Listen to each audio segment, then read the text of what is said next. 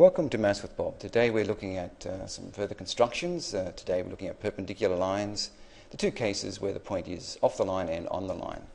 So let's first up draw a line. Okay, let's draw any line and put a point, say A, which is now, you can see here, off the line. And let's label that line, say, line L. I need to construct a right-angled line through A, in other words, perpendicular to L. So how are we going to do it? Well, first up, we'll get our compass. Now we need to open it up at a radius. Now, what radius? Well, I just want to show you. The radius has to be greater than the distance A is off the line.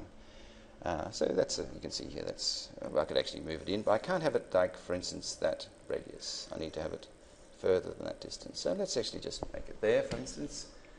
And I need to draw an arc which crosses L. Okay, here we go. And I would label these new points B and C.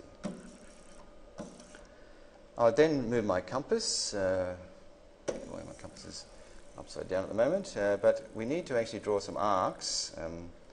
Let's just flip it. So we need to draw some arcs down here, okay, in this area down here. Now, I could change my radius, but it looks like these arcs will cross with this radius. So let's just, okay, here we go. Okay, but I'm keeping my radius the same, you notice in this case. I'll move my compass now to, from point B now to point C. And then I need to draw another arc where these arcs cross down here. You can see here, down there. Now, that new point, let's label that point D. Now, if I draw AD, a line through A and D, it should be at now right angles. So let's just check.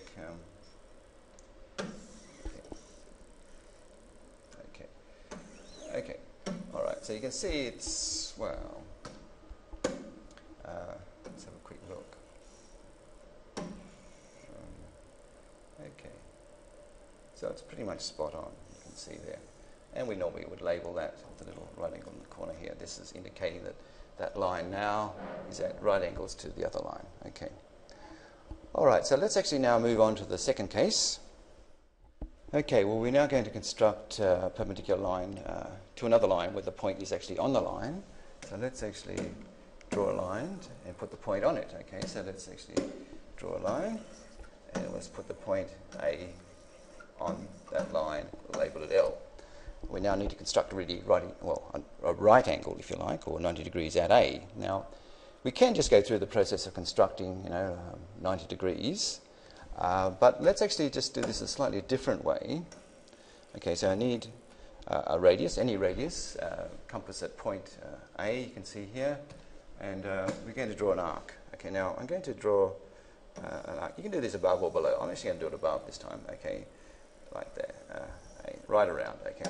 And I'm going to label this point, okay, B and C.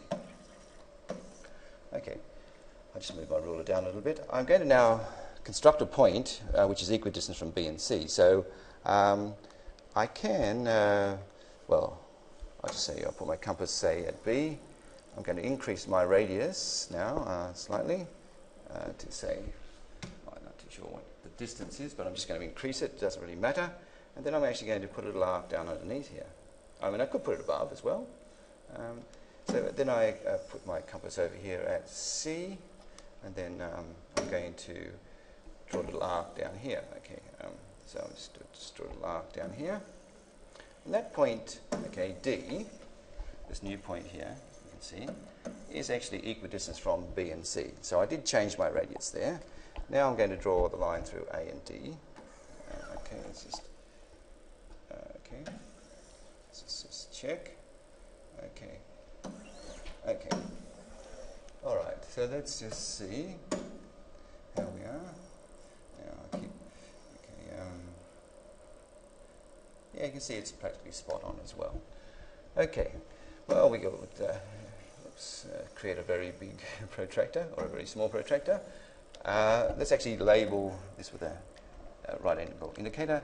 So you can see line L and M now are at right angles. And the point A was on the line. Okay.